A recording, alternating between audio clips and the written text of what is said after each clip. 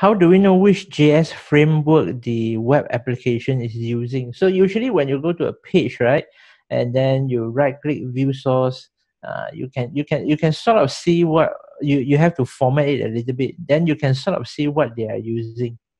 Yeah. Or sometimes we do have things like tools like this, right? So Vue.js, React.js, they each have their own developer tools that we can see that if there is, so for example, this one, right? Yeah, I can click on this one. It says view not detected. Oh yeah, I disable it. So there are tools that can help you to see whether they are using a particular type of framework or not. Those dev tools lah. Okay. Yeah, but usually we will go by view source lah. Yeah, like see this one, right? You can see that it's using Nux. It's telling you. Yeah. Nux. Especially when they use CDN, right? It's very, very easy to tell. Yeah. May I know which part of the code that allows the web app to connect to Firebase? Oh yeah, you just go to the part.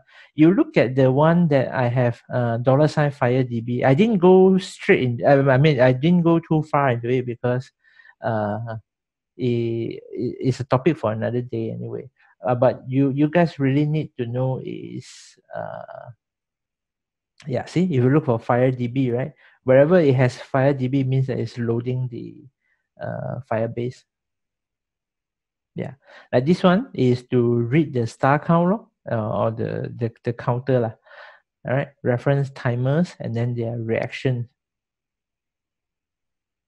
So anything with a FireDB is connecting to the Firebase database and either read or write data. Yeah. Kevin, what will be advised to be able to grab all these for a total beginner? Very good questions. Join our class, Full Stack 360. Nah, that's the fastest way. Okay, that's the fastest and easiest way. But even if you join the class, right, you still have to practice and build a side project on your own. So the easiest way will be build something. Okay, and start with HTML and CSS first because that will give you the best sense of achievement. At least you can use it. Even when I build this application myself, right, I start with the visual elements first.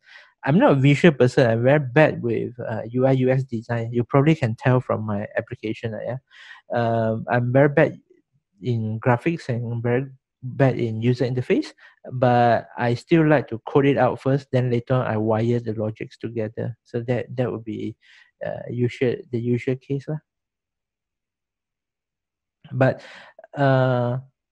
okay, another advice I can give you, right, Kevin, is that don't go for those shiny frameworks. Yeah, there are a lot more cooler frameworks, shiny frameworks, like things like say for example React.js is very popular, but it's a lot harder to use compared to Vue.js. People always use them to like use that for the comparison. Celine, may I know if I need to declare initialize Firebase DB before I can call it? Yes. So if you go to the Nux.js config, right, you don't have to do any sort of initializations anymore. Yeah, it's basically done here for you. So later on, when you want to use your own Firebase, right, you just need to replace the configuration. Otherwise, you'll be just keep using mine.